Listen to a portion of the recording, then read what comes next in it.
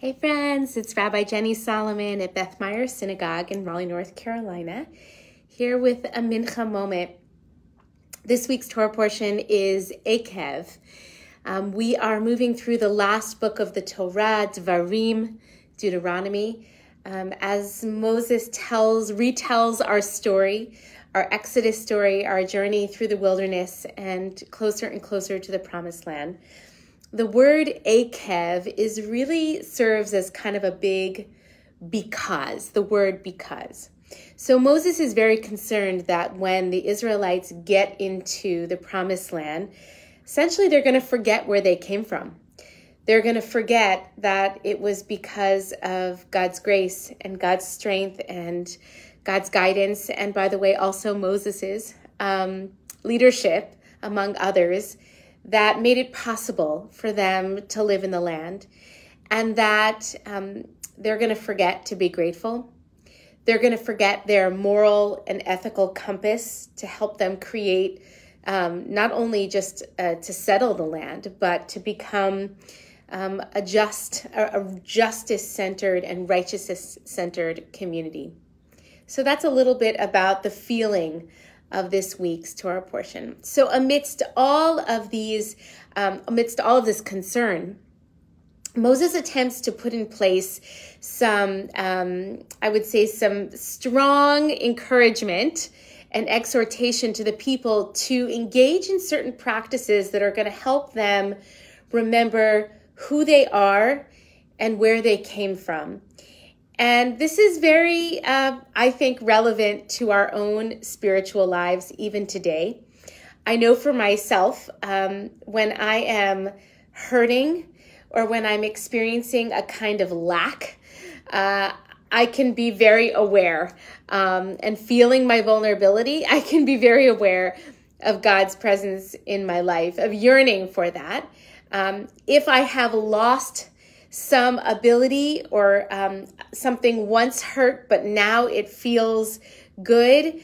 Again, I am very sensitized and very awakened to my own gratitude because I know that I've missed that thing or missed that capacity, and now I have it once again.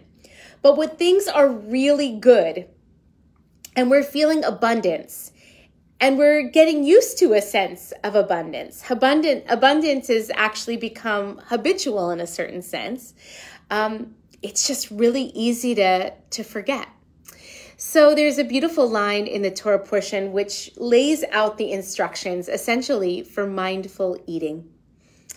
The line is, Ve'achalta, v'savata, uverachta.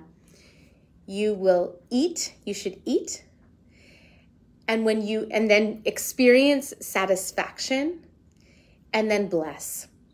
Say words of gratitude, express your gratitude. And the ancient rabbis use this as the template, which is why, of course, we have blessings to say before we eat different foods in Judaism. But we also have a lengthier blessing after we've eaten, after we feel satisfied. Okay.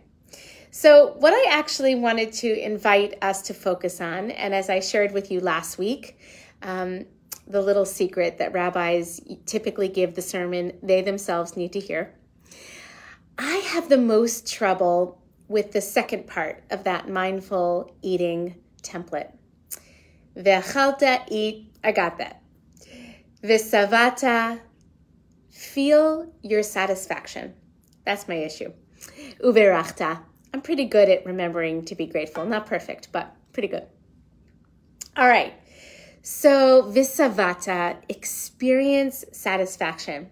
So for anybody who practices yoga, I like to think about this a little bit about the way that one practices the shape or embodies the shape of shavasana at the end of a yoga practice, which sometimes you could call corpse pose. Of course, there is tremendous depth, which I won't go into and which I'm not an expert in, but I have a lot to say about the value of resting pose at the end of a yoga practice.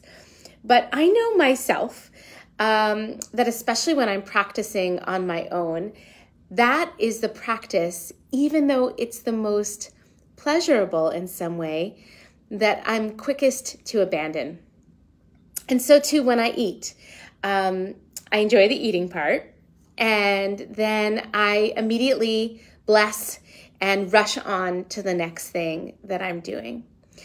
So I think something very powerful actually gets lost when we forget that core piece. And it's not that it has to take a long time. I'm not sure any of us necessarily have time for whatever the equivalent of a shavasana would be every single time we eat, although that's a nice idea. But just to take a moment to notice satiety, that I'm full, that my need for nourishment has been met, and hopefully has been met in a pleasurable way. Not always, but often. And I think there are so many good things that come when I do take the time to experience savata, that point of satisfaction. First of all, I am connected, much more connected to the truth of my experience, which is that I've gotten what I need. I met my needs. I'm grateful, of course, to all the people who made it possible for me to meet that need. But I actually have what I need now to move on with the next part of my day or night. But even more, when I don't stop to really notice that and to dwell in that place of savata, even for a moment, is that it's so easy to then get caught up in the next cycle of longing, because I never even took the time to notice what filled me up in the last go round. So for you, the struggle or the challenge, the spiritual challenge might be a little bit different. You might feel inspired to focus your attention more on berachta, on the blessing part, the gratitude, or maybe the achalta. Maybe it's more challenging to even sit and eat for whatever reason.